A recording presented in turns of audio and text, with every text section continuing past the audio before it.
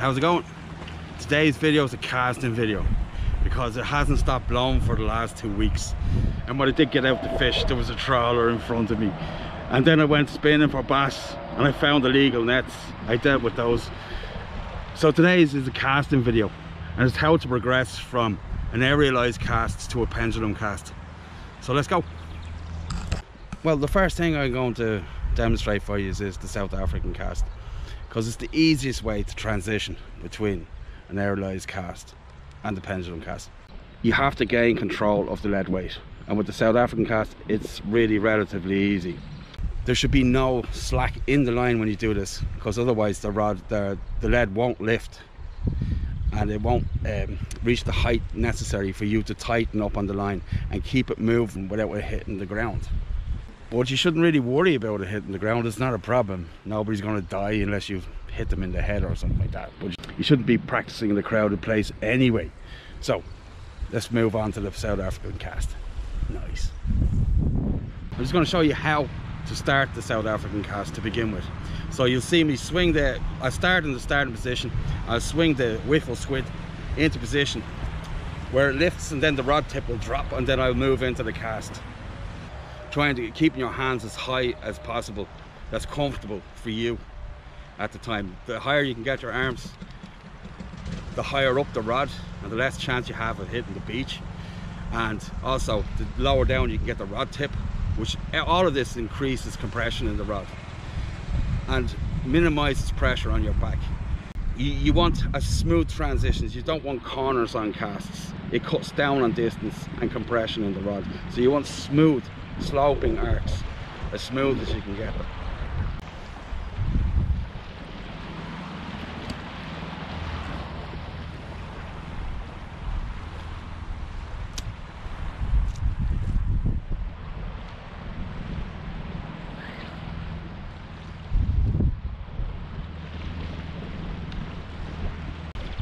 So now I'm going to move right into the South African cast, the full deal.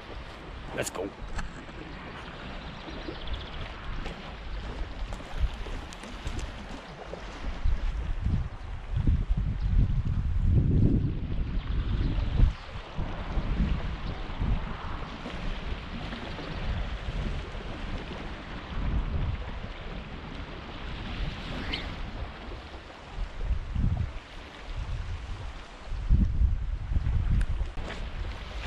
So it's easy as that, and now you see why it's the best cast to use to transition into the pendulum cast.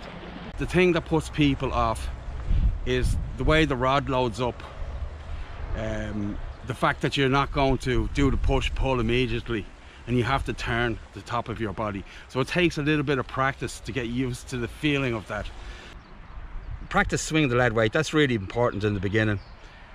If you're going to move into the pendulum cast and you have the reel in a higher position with these stiff rods, I suggest you move it lower down the butt, because it'll take pressure off your back and your upper shoulders and you won't injure yourself. If you can't get used to the feeling of the rod lower down the butt, take some macro feathers and a lead weight and hit the beach for a day, and just take your time. Don't focus on the macro, focus on the casting. And just do a normal cast until you get used to the orientation of the reel. Nice. And it's not as daunting as you think. I think what puts people off a lot of the time is they believe it's more difficult than it is, or they're going to stuff it up. The more anxiety you have inside you about stuffing it up, the more slowly you're going to learn. And also something I do when I'm just sitting at home or whatever and I'm thinking about casting, I actually imagine myself going through the motions on the beach. It's almost as if I can feel it in my body. And believe it or not, this really helps progress your casting forward. So we'll move into the pendulum cast. Now, as always with all casting, keep your hands up as high as you can. That's comfortable. As I said before, it gives you more room to play with. It will get the lead up higher, which means you can get the rod tip lower and increase the arc of the fishing rod. You don't want fast transitions when you're pendulum casting. It's the worst thing in the world. It's bad for your back, it's bad for your tackle, and it won't go very far. So in the beginning, you have your magnets on full.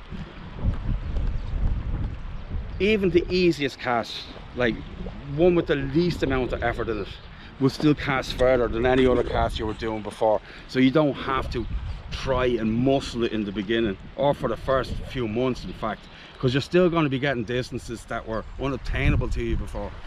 So don't try too hard in the beginning. Just think about technique purely.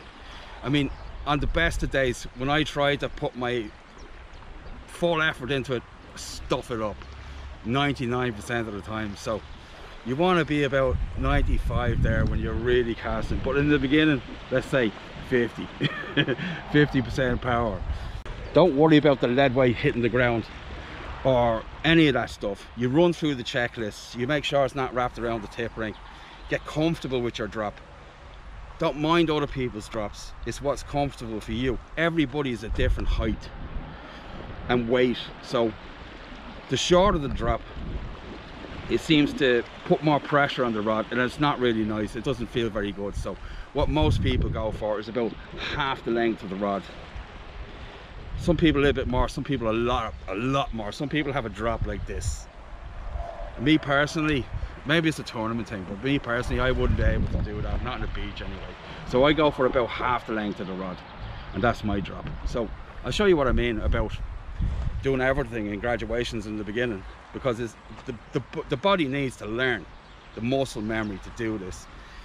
That's all it is. You just need to get used to it. So first of all, the rod is like this. So your first cast, you're going to have an angle of say this much, and the next, when you've progressed on from that one, you'll move it this way a little bit more, and so on, until your end position is here like this. And this might take a while. So we're going to do the first bit of the pendulum cast.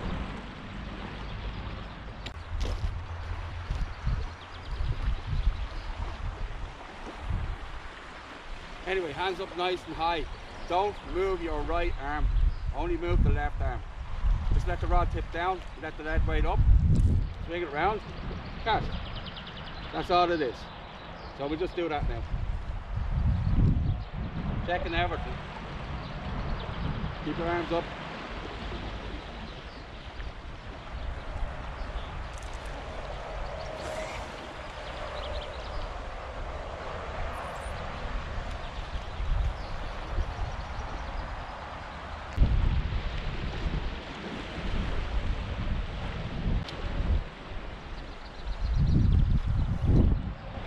So I put no effort into that whatsoever, really. Just the weight of the reel, and just hardly any effort at all, because I'm trying to get it on camera.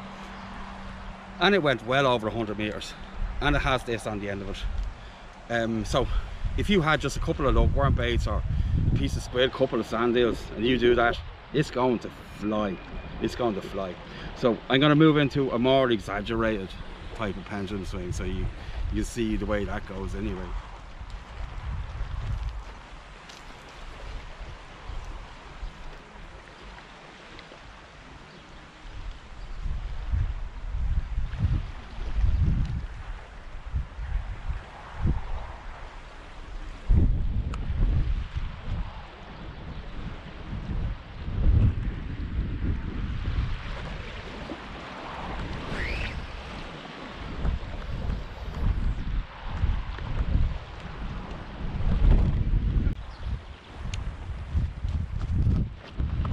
So now I'm going to move into the full pendulum, at least what I call a full pendulum. Everybody's got a different idea and a different style and everything else.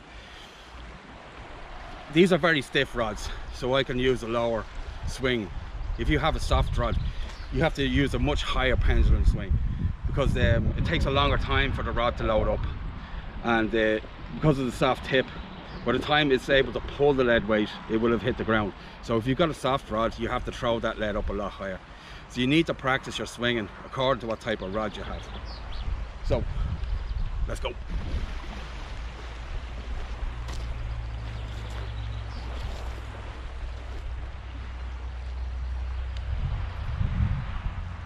So keep your hands up nice and high.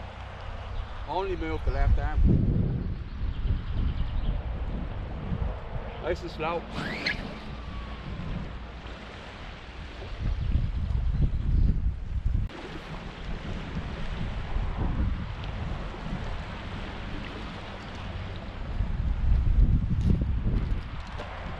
So that's it now. I think I've gone through everything I wanted to talk about with this. So I hope it improves your casting. And thank you for all the kind comments and subscribers and everything else. I'm Billy, this is Billy Casting. And remember, I'll see you on the beach. Bye.